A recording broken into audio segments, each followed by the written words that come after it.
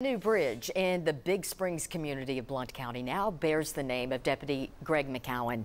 In February, he was shot and killed in the line of duty. 10 News reporter Krista Lucas joins us with the latest tribute to that fallen deputy. Right now, I'm walking on Deputy McCowan's bridge. Several officials were here earlier in the day to honor the deputy's life and service.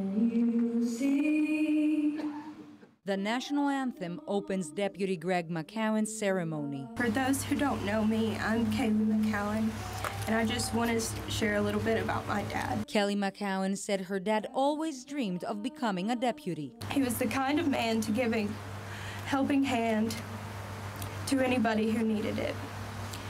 He would have anybody's back without hesitation and was a true hero at heart.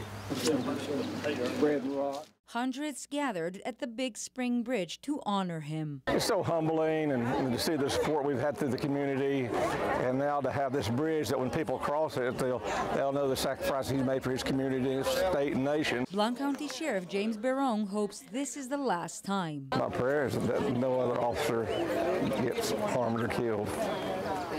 I don't think I can do this again. I don't want to do this again. This bridge now bears the deputy's name. To recognize the service of the Sheriff's Department here in Blount County and to honor the life and the sacrifice of Greg McCowan.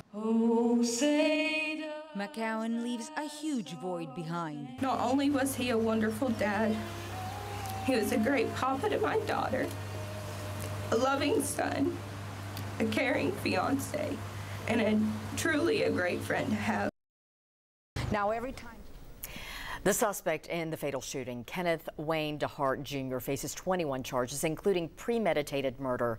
Prosecutors have until October 11th to decide if they will pursue the death penalty.